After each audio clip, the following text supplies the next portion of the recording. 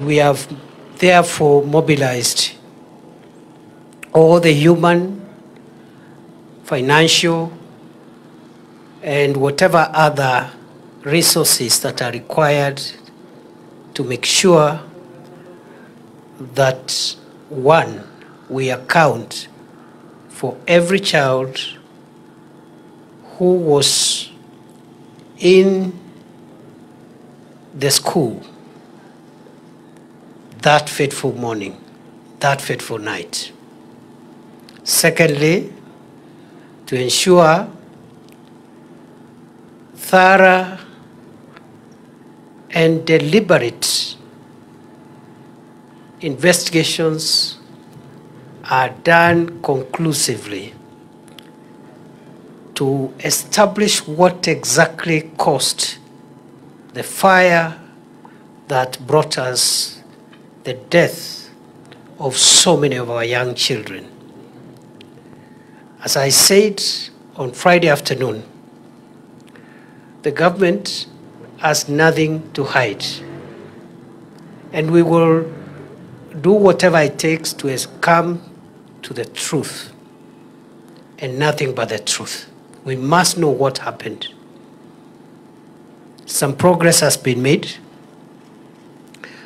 I don't want to preempt the progress which has been made because the relevant agencies will be communicating that progress. The DCI is in charge of the scene of crime, and they have been doing a good job. Mr. Nyuguto here, who is the director of the homicide unit, and the other colleagues, all the way to the director of DCI himself, they know the directive that has been issued is that we must go out of our way to establish what exactly caused that fire. The scene of crime has been visited by so many senior officials. That is a manifestation of the commitment of government and the seriousness to which the government takes this tragedy.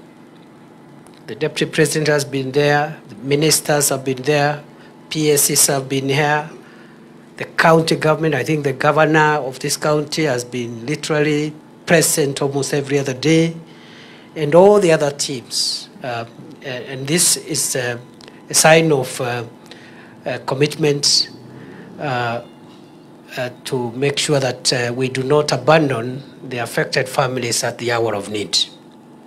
The second issue is to say that now that that is going on at the scene of crime, we have ongoing work here in this facility, which is a number of activities which have taken place. First and foremost, this hospital, the Narumoro Level 4 Hospital, is the place where our brothers and sisters from the Red Cross have been able to support, and the other counselors from other agencies have been able to support the affected families with psychosocial supports, counseling, and the ability to assist them come to terms with this tragedy and this loss, which of course is irreplaceable. Yesterday, there were counseling sessions here, and I'm told they went on very well. And we are very happy that a tragedy as serious as this, we are able to pull together as a country and support families that are affected so that they are not left alone at the hour of need. In this hospital also, the work which is going on, first I'm informed by the government pathologist, Dr. Johansen Odwor, who is here, and the government chemist. The samples, DNA samples, have been collected for all the 21 fatalities. And given the facilitation that has been given by the government, as the President directed that we do, it is possible in a not so long period to be able to match those DNA samples with the bodies of our dear children who perished in that fire, so that after that, the bodies can be released to their loved ones for final rites of resting them. Today, I've also been informed we have been able to proceed with autopsy of the 21 bodies and the remains of our children who are in this mortuary. And I'm told again, I think we are almost at the tail end. We've done quite a bit of post-mortem. I think only a few bodies are remaining.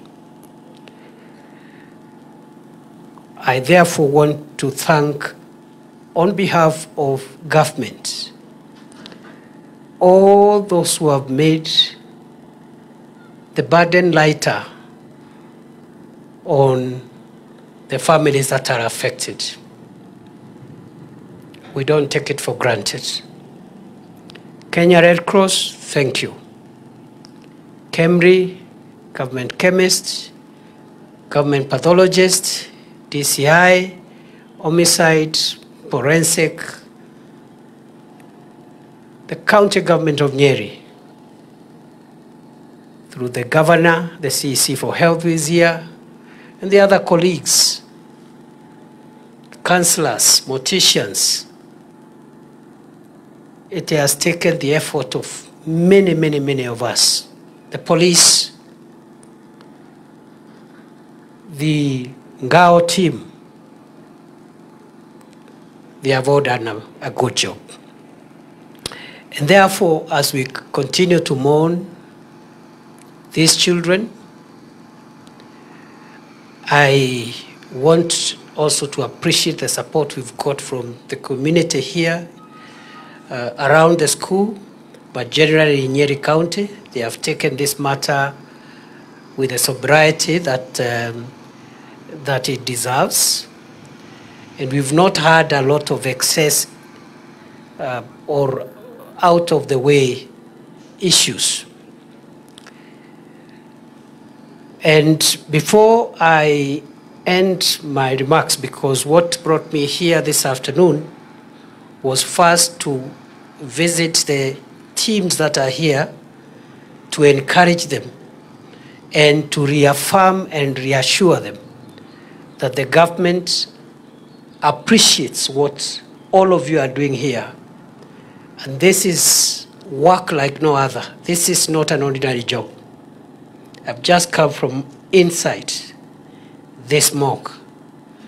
And to work in this kind of environment, even if it is your profession, you require special grace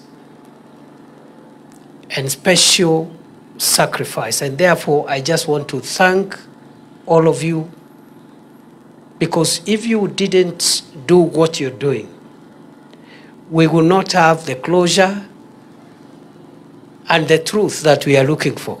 It will not be possible because there's no one to do investigations, or they are not committed to it, and so forth and so on. So I want to therefore thank all of you. I want to appreciate you and reaffirm and reiterate the support of government to this cause. I have noted also that even the community has been very, very understanding, and even if most of the grief is from this locality, there is a way in which the community here appreciates that we are all together in this grief. However, I have seen some statements made by some unknown people through social media about numbers. And I want to put the record straight for the avoidance of doubt. And I would like to say the following, that a matter like this is a national security matter. That's why you're seeing us here. If it wasn't a serious national security matter, the security minister will not be coming here every 2 other days. He'll be somewhere else where there is a security matter. And being a national security matter, we have made it very clear that we have nothing to hide.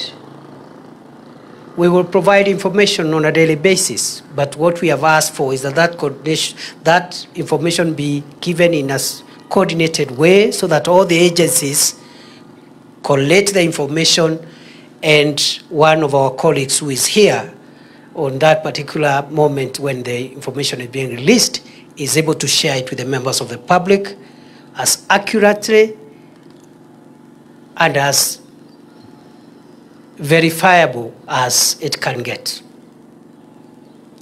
So far, I have seen some statements not associated with any known person, because these are posts in social media about numbers. I want to appeal to the people of Kenya, including the people in the social media, to take national security and public safety issues with a little more sensitivity and decorum. We can joke about many things, especially in this country where we like doing politics and arguing and disagreeing on many things, which is a good thing in itself. But when it comes to serious things like death of our people, it is such a serious matter that you would be a very heartless human being to try and trivialize and cast aspersions or try to make that matter look like it's a small matter which is subject to banter and debate.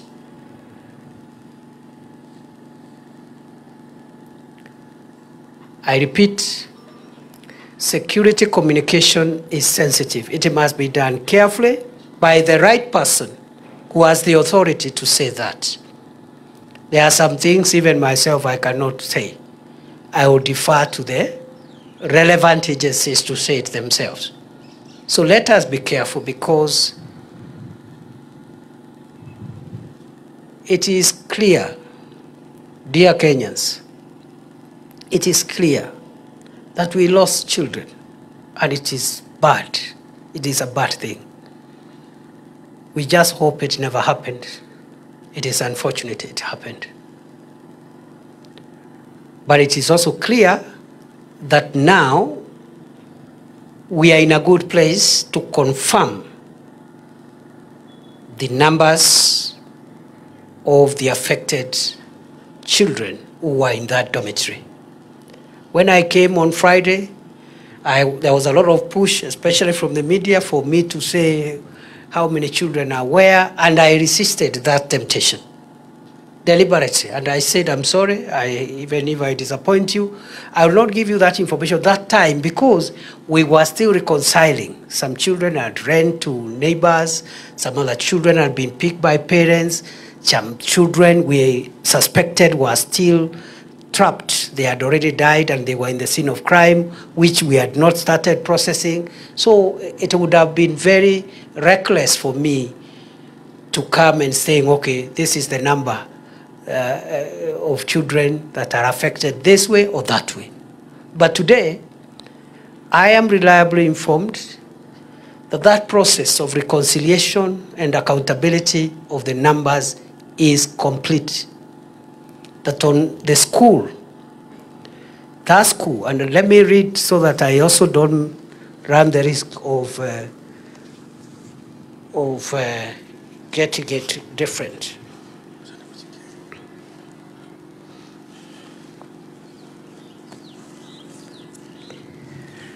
The kids that were enrolled in this school, 843. Out of the 843, the children who were enrolled as boarders, as children sleeping in the school, 330. Meaning the balance were day scholars.